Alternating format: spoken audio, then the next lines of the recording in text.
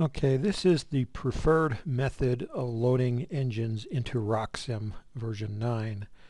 The preferred method. Okay, so what you're going to do is you're going to go to File, and then you're going to go to Reload Engine Data. And then from here, click on Download Engine Data. And let's say I want to load Cicerone, and it wants to be an F engine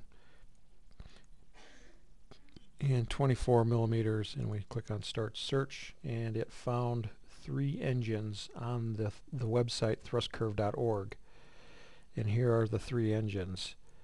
So I'm going to select them all with my cursor and then download selected engine data, and it downloaded it, and it's going to put it into the data folder. Now this data folder is located in admin, application data, local, Apogee components, RockSim 9, data.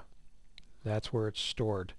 And it's going to, here's the file name for it, and that's going to save. There's 3 engine data files, so it's going to do this 3 times. So click on save. There's 1, there's 2, there's 3. And then we click, go to engine data files tab up here on the top. And here are the 2 engines, and it's already moved 1 over into here. That's because I was playing around earlier. But here are the new 2 engine files, so I'll highlight them, click Add, Add, and now they're in there.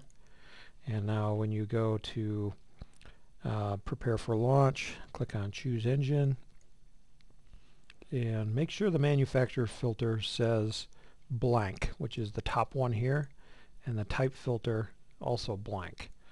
And then you can scroll down, and here are the 3 CTI motors. Sometimes it might say Cicerone, and that's why we change the manufacturer filter to blank, because then it doesn't care what the manufacturer name is. It'll just show everything. So I always recommend turning these to blank. And that's how you do it.